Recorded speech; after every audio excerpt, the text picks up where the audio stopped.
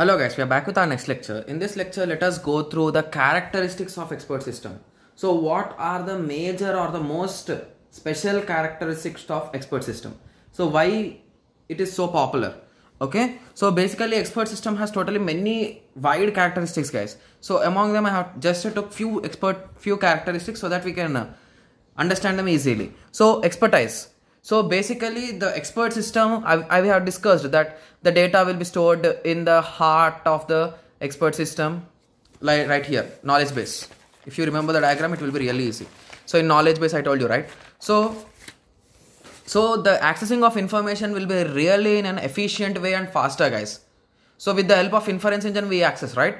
So that inference engine and this knowledge base plays a major role, and the cost of the accessing information and all those are really reduced when compared with the traditional way. Okay, and symbolic representation or symbolic reasoning. So here in expert system we discussed that all the things or all the facts or everything which is represented in the form of symbols, right? So this helps in formation of it really faster, testing also it will be faster, and validation is also done really faster guys because of this symbols representation. Okay, so the ability to provide a training. So in our expert system we are having a special block, knowledge acquisition.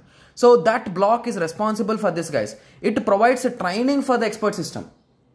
To be clear, in expert system we have a special block, knowledge acquisition, to get the knowledge. So it gets the knowledge from case study. So what are the done, whatever the expert system has done, so it will be understanding it, it will be analyzing it again.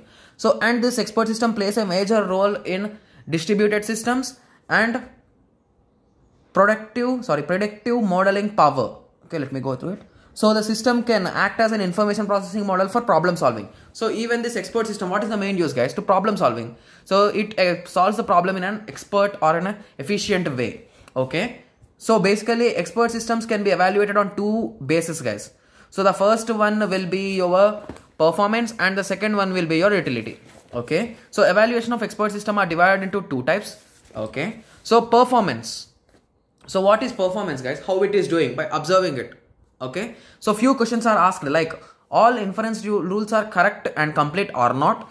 All relevant questions are asked to the user in a proper order or not. So basically remember this guys, this point is really important. So the question should be asked in a proper order.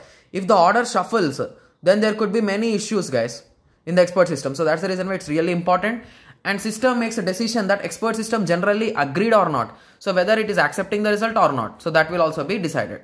Okay, so utility evaluation. So utility evaluation is nothing but just by observing something like that. So few more questions. User interface is friendly or not. User to satisfy the system is fast or not. So this utility is nothing but you can say in normal words we can say that the questions to the particular user. So whether it is fast, the interface is fast, like that. Fine. So I hope everyone got a small idea on this. So in the next lecture we'll be going through the advantages and disadvantages of expert system. Thank you. Thanks for watching.